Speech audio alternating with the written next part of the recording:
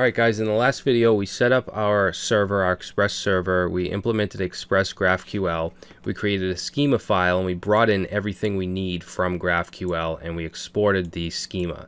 Now we're getting an error down here saying that the schema query must be an object type but got undefined. Now the object type we need to create is a root query. Okay, so a root query is kind of like the baseline for all other queries and all other object types. So what we'll do is we'll go right above it, we'll go right here and let's say root query, and we're going to create a variable called root query. Okay, we're going to set that to new, and then we're going to use this right here, GraphQL object type. Now we're going to create a couple object types.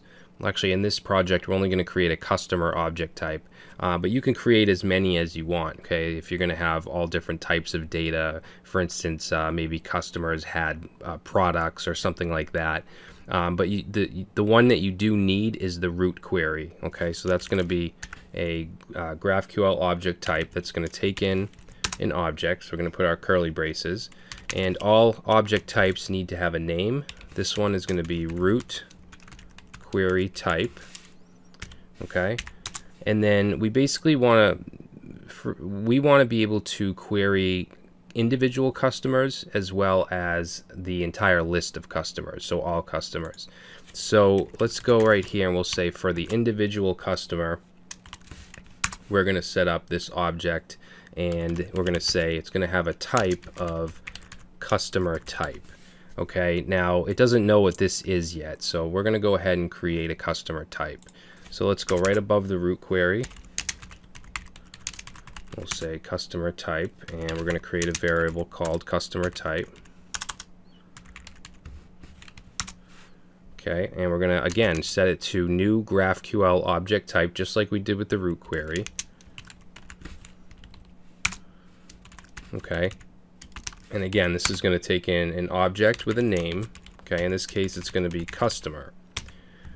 Now we want to define the fields that we want for a customer.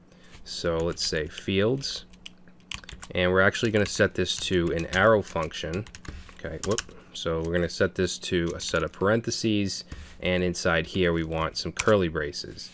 So we're going to set our fields, we want it to have an ID. I'm going to set this to be a GraphQL string, so we're going to say type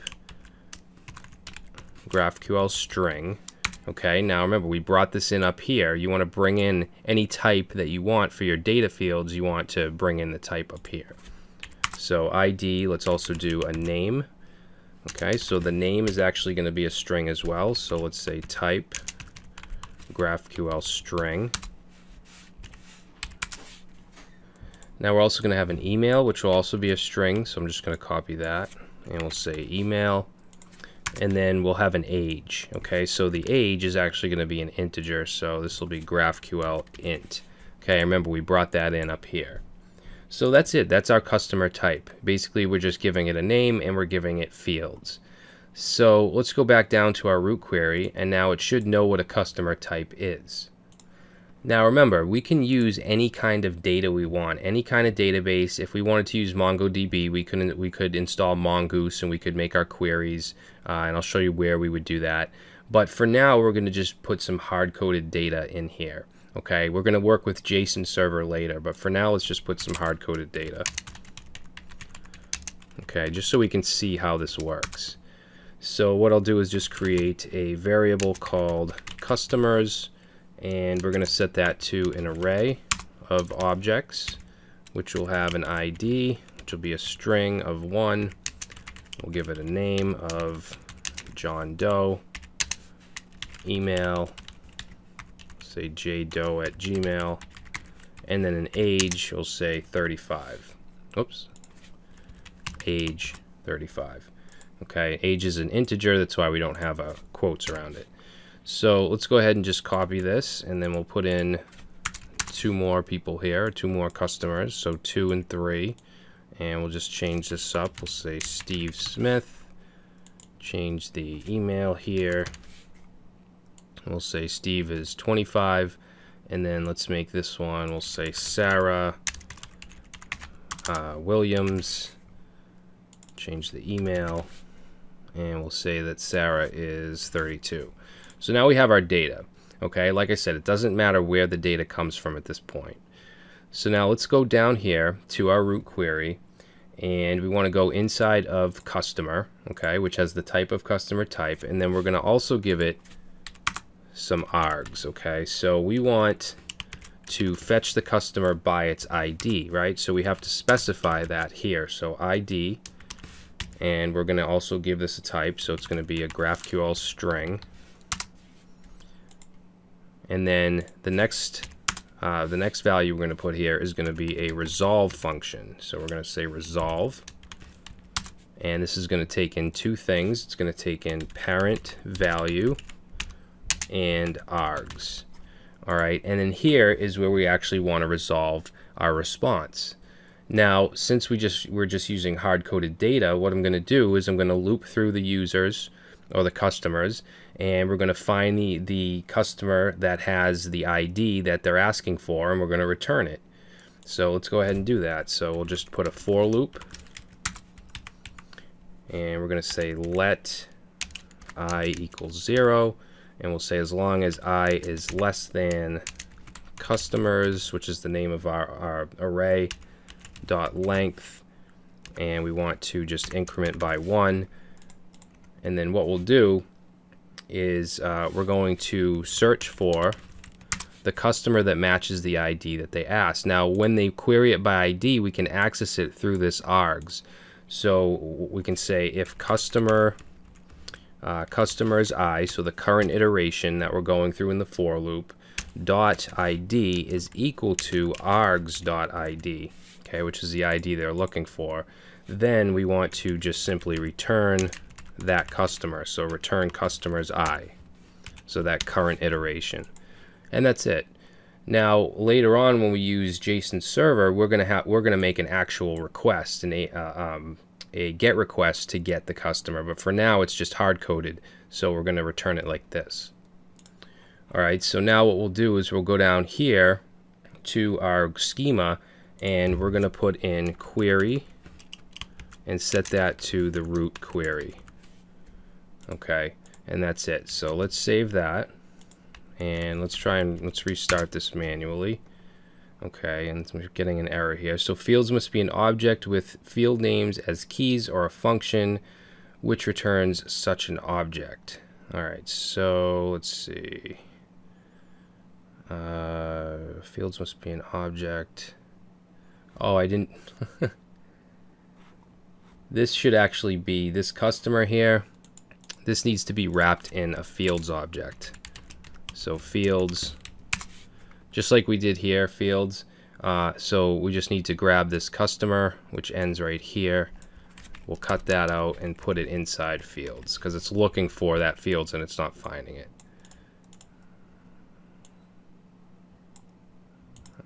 Let's see, let's just fix this up. All right, so let's try that. All right, so let's see, we're still getting an error.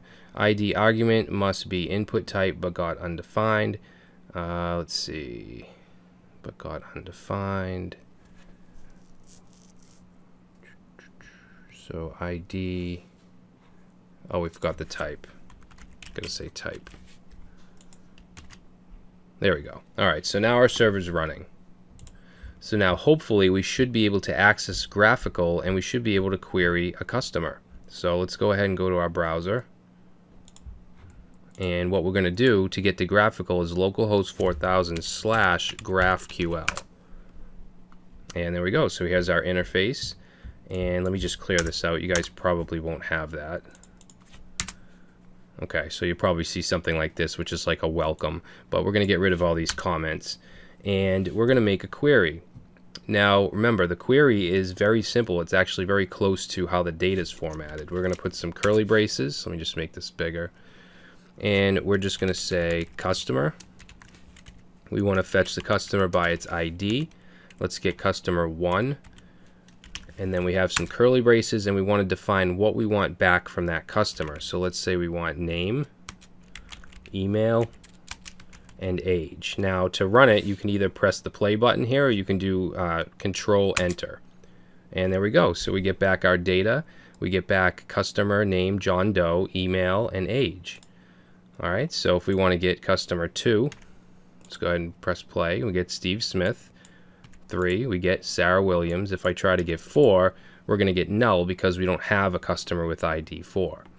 Now, we're just dealing with hard-coded data, right? We're dealing with this right here. But like I said, you can use anything you want. If you wanted to use Mongoose, if you wanted, I just did a video on using Node.js with MySQL. If you wanted to use the MySQL client through Node.js, you could do that, and you could grab your data that way. So it's really powerful, where you can use any any stack you want, really. And of course, you're not limited to JavaScript. You can use GraphQL with Python or PHP or C# or anything else. All right, and we're getting specific data, because if we want just the name, we can just take those out and run it. Oops, let's get ID 1. And now it's just giving us back the name, rather than, with a standard REST API giving us a whole shitload of data that we don't need.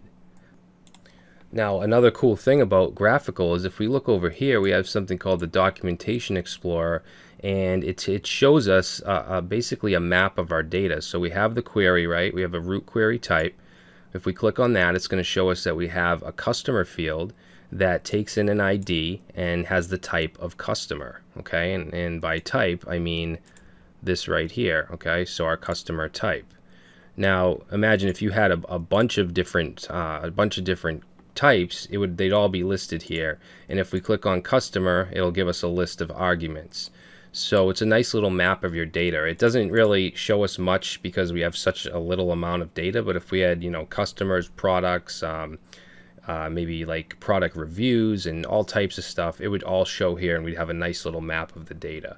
Okay, and we can use any kind of client to access our server. We could build a React application using Apollo or something like that, and we will get into that in another series. But this is really powerful. It may not seem like it at first, but it really is a powerful technology. All right, so before we get into mutations and actually changing data on the server and get into JSON server, I want to make it so that we can get all customers, not just an individual. So in the RootQuery type fields, let's go right after the customer, put a comma here, and we'll say customers. Okay, we're going to set that to some curly braces and then give it a type. Now in this case, since we're getting all the customers, we want to set it to GraphQL list.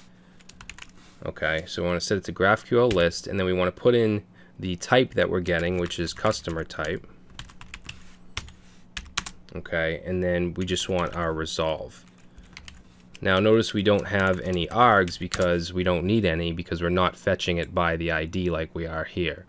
So resolve is going to take in parent value, args, and then all we have to do here, since we're working with hard-coded data, we can just return this.